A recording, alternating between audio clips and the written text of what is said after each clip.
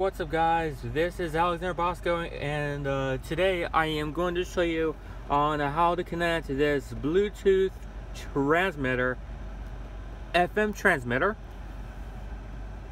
and this is for older cars that they don't have the Bluetooth capability. So this is the transmitter itself right here.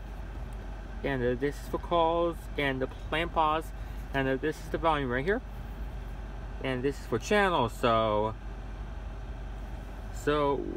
let's go ahead and connect it now.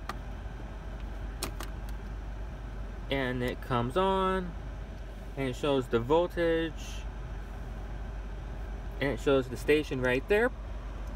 And what you need to do is to find a radio station that's free, so it has nothing on it, so you don't broadcast your music on someone else's radio station.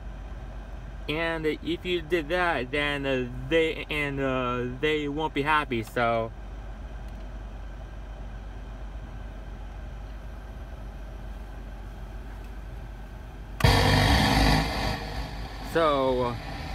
when the station is free, it should sound like that.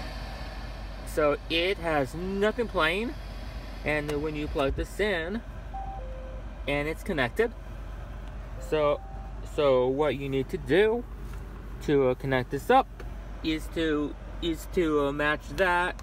So press the channel right there, and select channel from here in case it is 93.5, and go to the settings, get my Face ID in there. 1 second. Okay, go to the settings, go to Bluetooth, and make sure to select down right there is the SWXC653. Make sure to select that, and it's connected. And I'm going to select the car's stereo, go back, and it's connected right there. And for this test, let's go to YouTube and find a non-copyright song. I have one right here. And okay, let's go ahead and test this out. And this is to control the volume on here, and it goes up to 30. That is the limit on this thing, and you can always turn it up on your phone or on here always.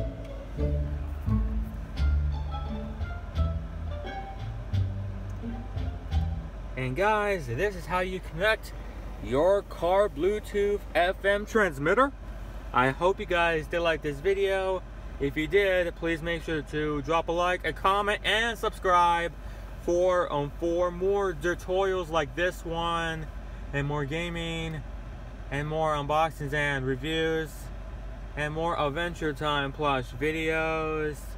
And if you're new, please make sure to subscribe with notifications on, so you don't miss a upload from me. And comment and rate this video as well, and make sure to like if this helped you as well, as I just said before. And also, this helps so you don't have to buy another stereo for your car that doesn't have Bluetooth capability. And peace out, everybody. Bye.